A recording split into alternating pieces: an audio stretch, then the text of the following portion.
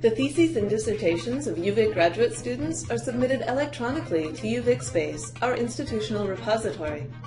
It's a digital archive of open-access scholarly works by UVic students, faculty, and staff. People interested in your work can find, read, and download the full text of your work from the ETD collection from anywhere in the world without passwords, fees, or interlibrary loans. The ETD's procedures page outlines the process to prepare for digital submission, including registering for UVicSpace before you defend your thesis or dissertation. Don't forget to contact your grad clerk. You won't submit your ETD to UVicSpace until after the defense and all your corrections are made.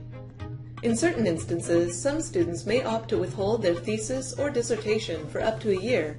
Check here for requirements and forms. When you're ready to submit your final PDF, use the How to Submit guide for step-by-step instructions. Your ETD will be indexed and findable through Google, Google Scholar, Oyster, Theses Canada portal. It'll be full-text searchable within UVicSpace and have a permanent link that you can include in your resume or email to family and friends. The greater visibility and accessibility of your work can lead to discovery by researchers in your field.